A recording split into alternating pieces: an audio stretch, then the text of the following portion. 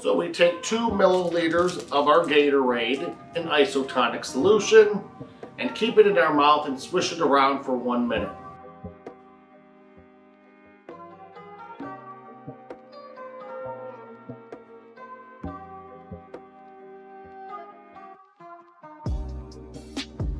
You put the Gatorade back into the cup and transfer from the cup into our blue tube.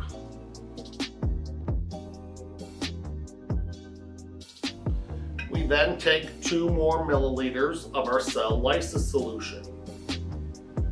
I'll put it in there to get any last bit out there. And then we pour that into the tube as well. We take our 2 samples and mix them up.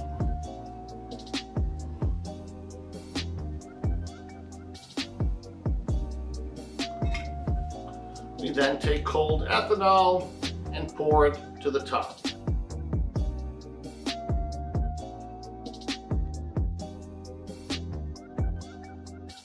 Now we wait for the DNA to precipitate out of the solution. Let it sit for 10 minutes.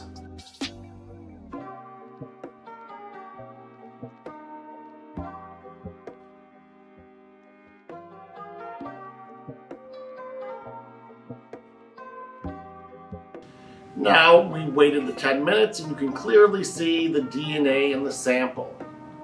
So now we carefully are going to collect the DNA and put it in our little tube. Take your pipette, squeeze out the air before you're going into the ethanol, and then slowly pick up your DNA sample,